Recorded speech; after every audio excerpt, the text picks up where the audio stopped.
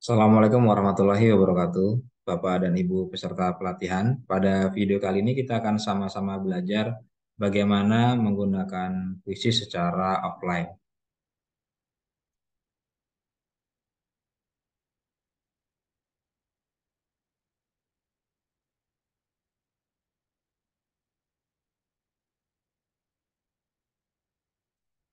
Bapak dan Ibu, untuk dapat memainkan Quizizz secara offline, maka ada beberapa hal yang perlu kita persiapkan. Yang pertama, kita harus mendownload dan mencetak cue card. Nanti akan ada atau muncul di Quizizz-nya. Kemudian kita perlu mendownload dan menginstal Quizizz di HP guru dari Play Store dan pastikan aplikasi itu merupakan versi yang terbaru karena nanti HP akan digunakan untuk men-scan jawaban dari siswa. Kemudian perlu kita perhatikan bahwa akun Quizizz di laptop dan di handphone harus sama. Kemudian fitur ini hanya bisa digunakan untuk tipe soal pilihan ganda dengan banyaknya pilihan 2, 3, sampai 4 pilihan. Untuk penyelenggaraan ujian, eh, siswa tidak menggunakan perangkat, namun guru perlu menggunakan handphone, laptop, kemudian proyektor, dan guru memiliki paket data. Sedangkan untuk siswa full semuanya offline. Berikut ini adalah cara menggunakan kuis secara offline. Pertama, kita perlu membuka kuis yang pernah kita buat atau kita bisa buat kuis baru. Lalu kita bisa pilih paper mode atau mode kertas. Bapak dan Ibu bisa lihat seperti ini. Kita membuka kuis yang pernah kita buat atau kita bisa buat kuis yang baru. Lalu Bapak dan Ibu silahkan klik yang paper mode yang di sini.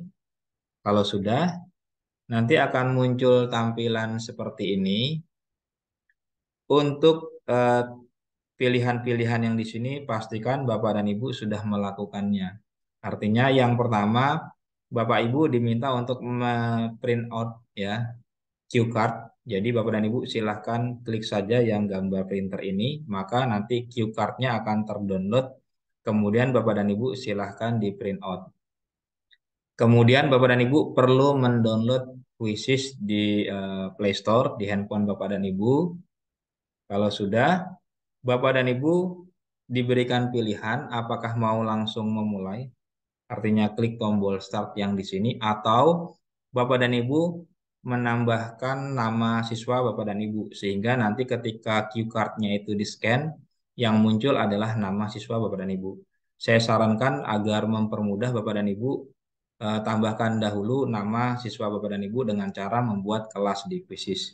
Caranya adalah Bapak dan Ibu tinggal klik yang assign yang di sini, diklik, kemudian akan muncul tampilan seperti ini. Bapak dan Ibu bisa membuat kelas baru, ya. Caranya klik yang create yang di sini. Kalau sudah, Bapak Ibu masukkan nama kelasnya atau nama grupnya apa. Kemudian Bapak Ibu bisa ketikkan nama siswa di sini Bapak dan Ibu ya. Silahkan diketikkan nama satu-satu nama siswa. Atau kalau Bapak dan Ibu punya daftar nama siswa di spreadsheet atau di Excel, Bapak dan Ibu tinggal copy paste saja. Tinggal di blok semua di data nama-nama itu, kemudian di copy, Ctrl C, lalu pindah ke sini, bisa di paste atau Ctrl V gitu ya. Setelah diisikan semua nama-namanya, maka Bapak Ibu tinggal disimpan saja ya. Klik yang tombol save yang di sini. Kalau sudah, nanti akan muncul tampilan seperti ini Bapak Ibu. Kemudian Bapak Ibu tinggal klik tombol start yang ada di sini.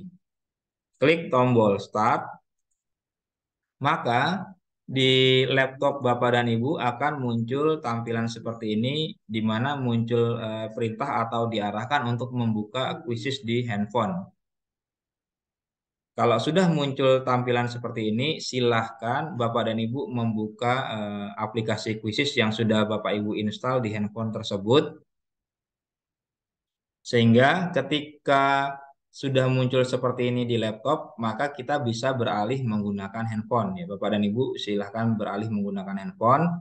Buka aplikasi Quizizz-nya di handphone. Di handphone Bapak dan Ibu itu tampilannya akan seperti ini. Nah, untuk memulai mode kertas atau memainkan kuis secara offline, Bapak Ibu tinggal ketikkan saja atau klik saja tombol yang di sini, yang tombol mulai ya. Yang ini diklik tombol mulai, akan muncul tampilan seperti ini. Nah, di sini muncul judul kuis yang tadi Bapak dan Ibu akan mainkan secara offline. Bapak Ibu tinggal klikkan saja ya judul kuisnya di bagian sini, diklik saja. Kemudian Bapak Ibu ketika memainkan kuisis ini secara offline, Bapak dan Ibu perlu menggunakan proyektor supaya soal-soal tersebut ditampilkan ke siswa. Jadi yang di sini, gambar di sini ini adalah gambar soal yang muncul di laptop. Kemudian ini perlu kita tayangkan ke proyektor. Ya, ini adalah gambar yang muncul di laptop. Sedangkan yang di sebelah sini ini adalah gambar yang atau tayangan yang muncul di handphone kita. Nah, murid-murid itu membaca soalnya melalui proyektor, ya, soal ini dibaca, kemudian mereka bersiap untuk menjawab ya dengan cara mengangkat cue card yang sudah Bapak Ibu download dan Bapak Ibu print out ya. Ini contoh tampilan cue card-nya. Di sini yang saya tampilkan adalah yang untuk jenjang TK ya Bapak dan Ibu, karena di sini pilihan A, B, C, D-nya berwarna ya. Ini untuk memudahkan bagi siswa yang TK yang belum bisa membaca, ketika mereka memilih jawaban itu hanya disesuaikan dengan warnanya saja. Kalau untuk yang kelas tinggi, maka cue card-nya ini hitam putih, ya tidak ada warnanya. Ketika siswa membaca soal, kemudian siswa akan menjawab, mereka tinggal mengangkat cue card dengan posisi huruf A, B, C, D-nya ini sesuai dengan pilihan jawaban mereka. Jika mereka menjawab A, maka posisi huruf A yang ini harus di atas. Jika mereka menjawab B, maka ini cue card yang ini harus diputar sehingga posisi yang B-nya ini harus di atas. Menjawab C, begitu juga sama. Kalau mereka menjawab C, maka posisi yang C ini harus di atas.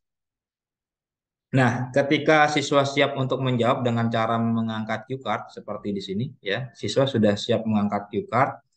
Bapak Ibu tinggal klik yang memindai respon di handphone Bapak dan Ibu. Jadi klik yang memindai respon. Nah, di sini contohnya Bapak dan Ibu, siswa atau murid-murid itu sudah siap untuk menjawab, ya, mereka punya pilihan jawaban.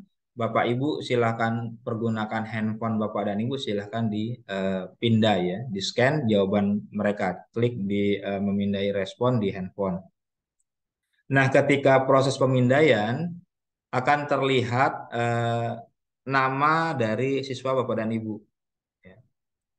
Pastikan siswa memegang cue card sesuai dengan namanya. Saran saya, silakan diinput nama-nama itu berdasarkan urutan absen Bapak dan Ibu ya. Jadi untuk cue card yang P1 berarti dipegang oleh siswa dengan nomor absen pertama, untuk P2 nomor absen kedua dan seterusnya.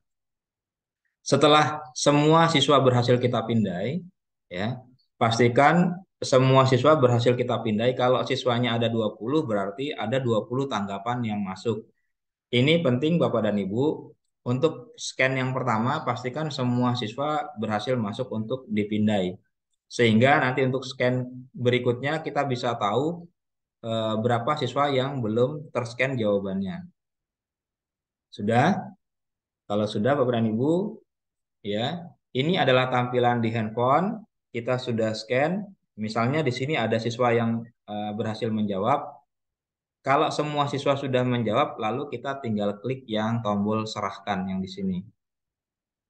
Begitu tombol serahkan ini kita klik, maka akan muncul tampilan seperti ini, Bapak dan Ibu. Di sini terlihat ada berapa siswa yang menjawab dengan benar, kemudian berapa siswa yang menjawab dengan salah. Untuk contoh yang di sini, kebetulan 4 siswa semua menjawab dengan benar. Ya, terlihat di sini muncul angka 4. Kemudian, Bapak dan Ibu, untuk beralih ke soal berikutnya, Bapak dan Ibu tinggal klikkan saja pertanyaan selanjutnya.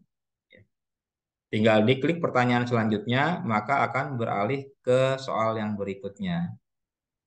Nah, begitu seterusnya sampai soal yang terakhir, ya. Ketika Bapak dan Ibu sudah sampai di soal yang terakhir dan siswa sudah kita pindai jawabannya, maka Bapak dan Ibu tinggal klikkan saja yang di sini tombol akhiri kuis. Dan semua ini di handphone Bapak dan Ibu ya. Kita mengendalikan soal yang muncul, kemudian soal berikutnya dan mengakhiri itu semuanya melalui handphone.